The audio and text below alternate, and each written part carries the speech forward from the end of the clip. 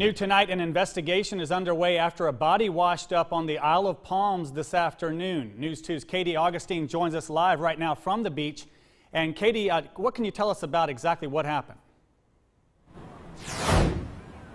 Raymond, so this incident happened early this afternoon. I'm told around 12:30. The body washed up right here on Front Beach on the Isle of Palms. But stepping aside here, you can still see many people out, not letting this get in the way of their day.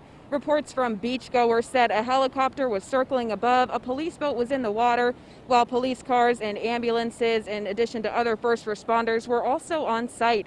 The call originally came in as a drowning, but Chief Kevin Cornett of the Isle of Palms tells me the body is possibly associated with an incident on Sullivan's Island. And we did reach out to a Sullivan's Island official. He told News 2 the body could be a missing person from the island that officers were searching for last night.